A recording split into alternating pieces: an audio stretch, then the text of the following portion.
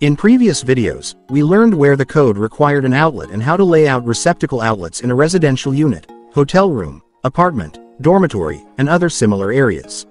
There are many types of outlets available in the market with added features like USB charging ports, a combination of switch devices, being technologically advanced with a smart outlet, and more. These features serve a special purpose and convenience. The question is, are they required by the code? Good day, fellow practitioners, engineers, electricians, and future engineers. Welcome to my channel. Not all electrical outlets on premises are the same because there are many different types of electrical outlets depending on their applications. Our topic is about receptacle outlet types and applications as required by code. Article 4.6 covers the rating, type, and installation of receptacles, cord connectors, and attachment plugs, cord caps. Under this article, in section 4.6.1.3, A, receptacles. Receptacles shall be listed and marked with the manufacturer's name or identification and voltage and ampere ratings. The rating of receptacle outlets shall be rated not less than 15 amperes, 125 volts, or 15 amperes, 250 volts. All equipment must be listed and marked to ensure safety and quickly identify the type or purpose of the equipment. What are the rules of the codes for the receptacle outlets installed in wet and damp locations? In section 4.6.1.9a, receptacle installed outdoors in a location protected from the weather or in other damp locations shall have an enclosure for the receptacle that is weatherproof when the receptacle is covered.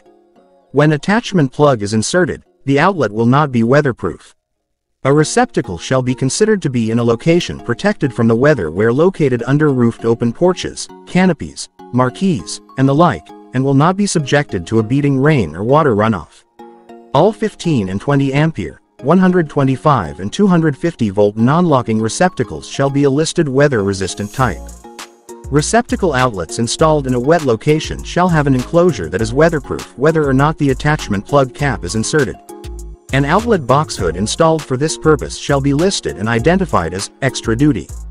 Other listed products, enclosures, or assemblies providing weatherproof protection that do not utilize an outlet box hood need not be marked extra duty.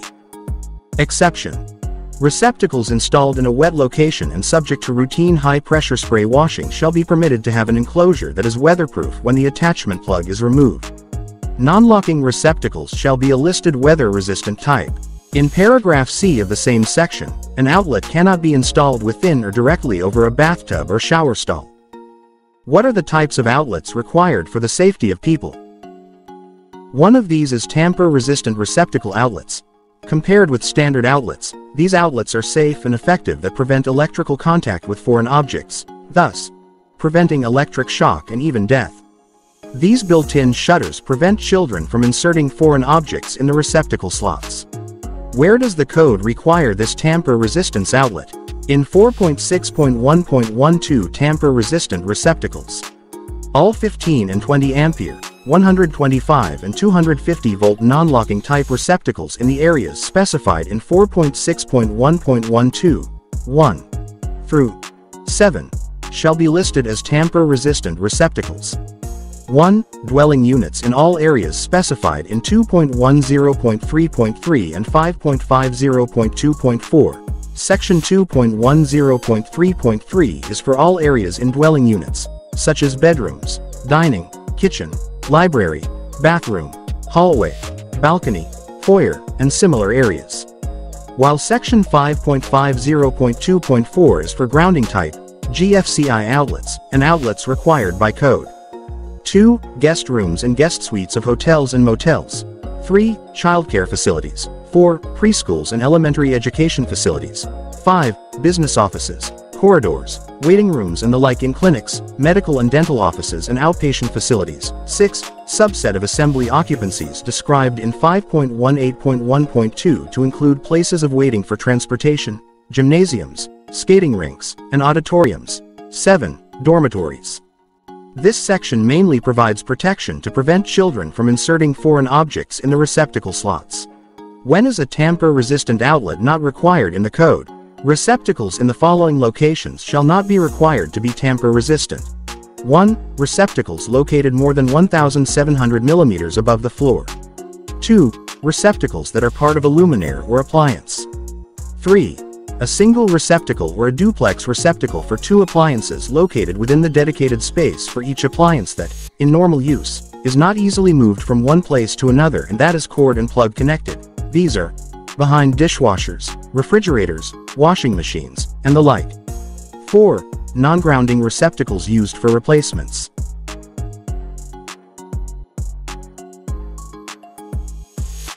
Another type of outlet that protects a person is a ground fault circuit interrupters outlet, GFCI. Compared with the tamper-resistant outlets, the GFCI outlet monitors electrical input, and when a ground fault occurs, GFCI quickly shuts off the power in a fraction of a second. How GFCI works. Shown is the typical circuitry and components of GFCI. During normal condition or no ground fault in the circuit, the current in conductor L is equal to the current in conductor N, and these conductors are passed through the sensor. This sensor monitors the current in the conductors L and N. Further, this sensor also connected to shunt trip. In case of a ground fault, there will be a current in the grounding conductor that results of unbalanced current. The sensor will detect and send a signal to the shunt trip to shut off the power. By shutting off the power, GFCIs can significantly reduce the chances of electrocution. Ground faults can be caused by equipment in wet or damp areas, faulty or leaking tools and appliances, using damaged cords or wiring. Hence, where are GFCI outlets required to install according to the code? In Section 2.10.1.8 in ground fault circuit interrupter protection for personnel shall be provided as required in 2.10.1.8a through e. The ground fault circuit interrupter shall be installed and integrated with the receptacle. For branch circuits requiring GFCI outlets but a non-GFCI outlet being installed, it is permitted to use a GFCI circuit breaker instead of GFCI outlets. For distance determination, for example, GFCI outlets are required if within 1,800 mm from the edge of the sink. When determining distance from receptacles to the sink, the distance shall be measured as the shortest path. The cord of an appliance connected to the receptacle would follow without piercing a floor, wall, ceiling, or fixed barrier or passing through a door, doorway, or window. For dwelling units, GFCI outlets are required in the following locations. 1. Bathroom. All receptacle outlets in the bathroom must have GFCI protection, including receptacles integral to luminaires. 2. Garages and accessory buildings. There are no exceptions. All receptacles outlets installed in the garage must provide GFCI. This is protection for the user of appliances or other equipment, regardless of where the receptacle is located in the garage. These requirements is also for the accessory buildings. All outdoor receptacle outlets must be GFCI, except for outlets that are not readily accessible which are not complied with the required outlets of 2.10.3.3. For example, in the foyer and balcony, if more than 2 meters from the floor level, these outlets are not required to be GFCI. In addition, if supplied by a branch circuit dedicated to pipeline and vessel heating equipment, outlets are not required to be GFCI. 4. All outlets in crawl spaces must be GFCI. 5. All outlets in unfinished portions of basement areas not intended as habitable rooms must be GFCI. Permanently installed outlets for fire alarms or burglar alarm systems shall not require ground fault circuit interrupter protection. Outlets installed in kitchen countertop surfaces are required to be GFCI. Where receptacle outlets are installed within 1,800 mm from the inside edge of the sink, the outlet must be GFCI. All outlets at boathouses shall be GFCI. Outlets with 1,800 mm of the outside edge of the bathtubs or shower stalls must be GFCI. All outlets in the laundry must be GFCI. How about non-dwelling units such as commercial and industrial establishments? What are the rules of the code? Section 2.10.1.8b states that GFCI requirements for non-dwelling units cover all outlets of 15 and 20 amperes.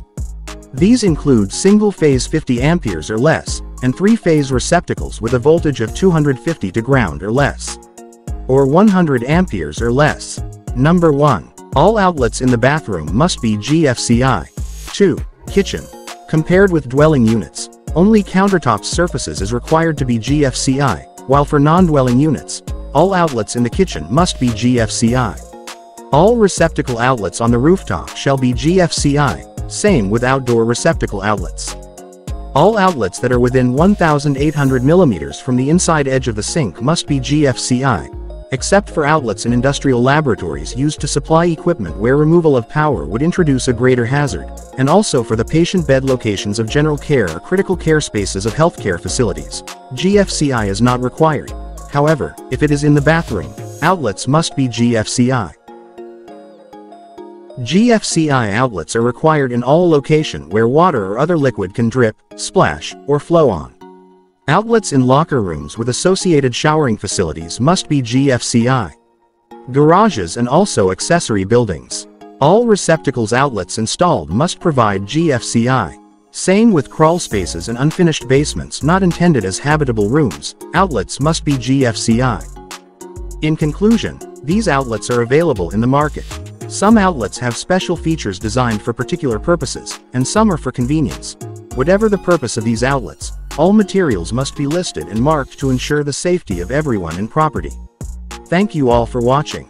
Do you have any topics you want to discuss? Please type in the comment box, and if you like this video, please subscribe, like, or share. See you in the following video.